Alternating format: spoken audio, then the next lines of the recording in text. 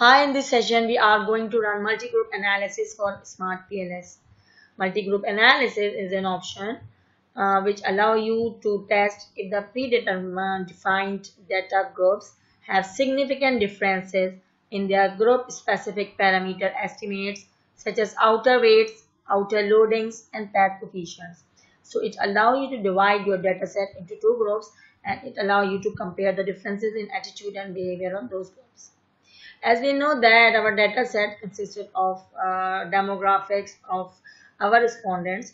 So the respondents might differ on the basis of gender, age, education level, or languages or income level.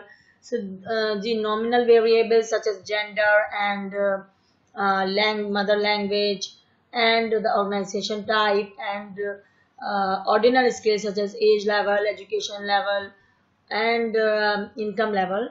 So if you want to recognize or if you want to identify what is the difference, what is the significant difference in the attitude of these respondents on the basis of demographics, you can use multi-group analysis. First of all, you have to generate a data groups. Go to generate data. Suppose you have to generate data on the basis of gender. Comes to group columns, you have to find gender, two unique values. Always remember, you have, when you will make your Excel sheet and you will transfer your data from your questionnaire, you have already decided that what number you will give to the particular variable and the sub variable. Suppose for the gender, you have two mutually exclusive events such as male or female. So in your Excel sheet, you must have given 0 or 1 to male and 0 or 1 to female. So likewise, if you have to select different age groups, which are the ordinal scale, you can mark them.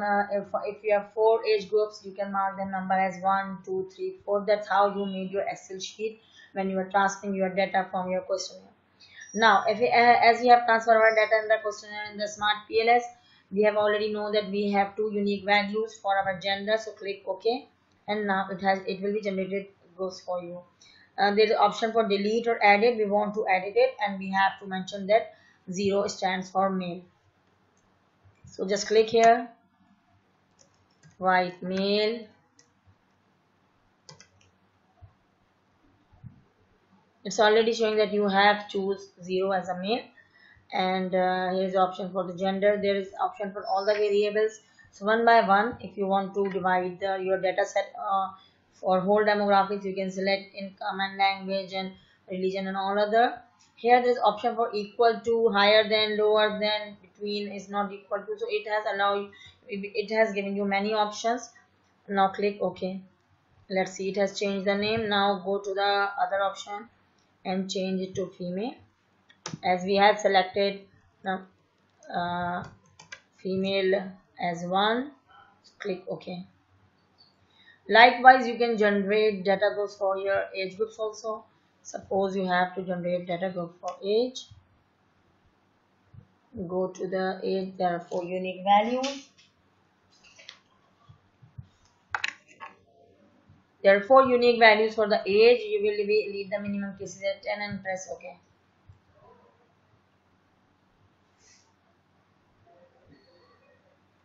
Here again you can edit this. For first age group, you can write 20 to 30 years, and you can either make it equal to 1 or higher than or lower than or between or according to what you have mentioned in your Excel sheet while transfer your data from your questionnaire. Click OK. Now you can see that it has transferred the age group. Likewise, you can edit the age group from 30 to 40, 31 to 40.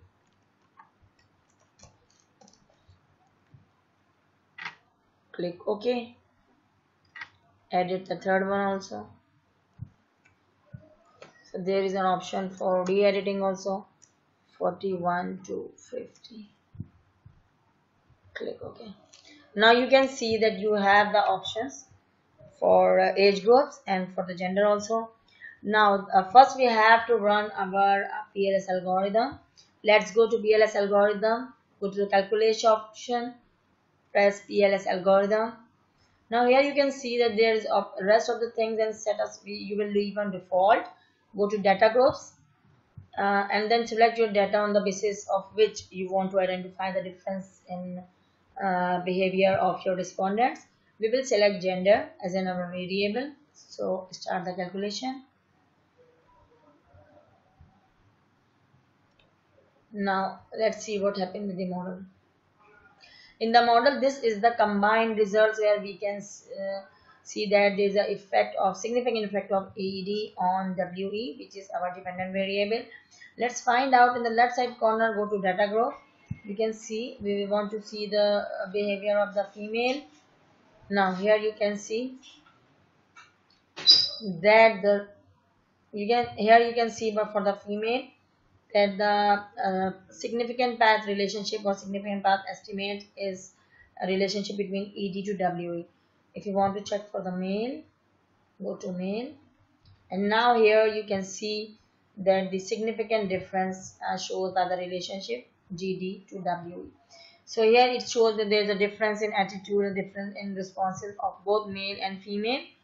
Now we will go for the multi-group analysis. Go to multi-group analysis. Here, as you have already generated the data groups, so you have to, for group A, we will select male, and from group B, we will select female, and you can do vice versa also. And then just start the calculation.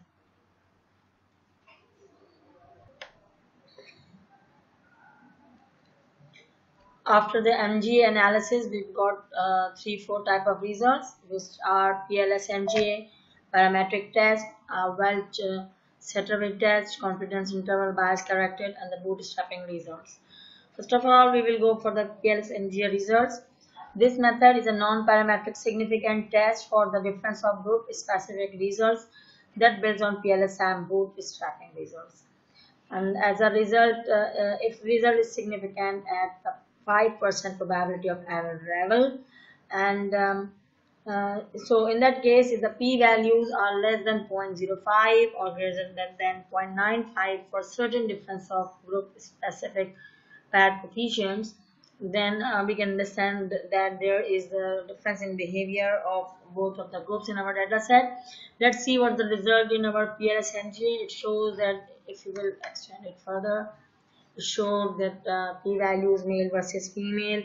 This value shows that the relationship of AD to II is, there is significant difference in the behavior of male versus female. Same is the case with the ED to SI relationship, or in the case of ED to W relationship, is as the values is insignificant, we can say that there is insignificant difference between the behavior of male and female. Let's go for other parametric test.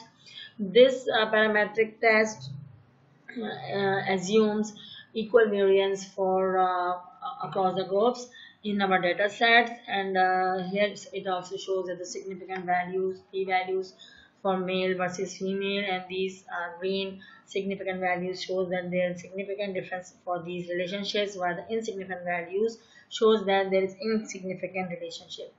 Now come to Wald Satterwhite test. Wald Satterwhite test also shows significant values, but it is also a parametric test, but it assumes that there is unequal variances across groups.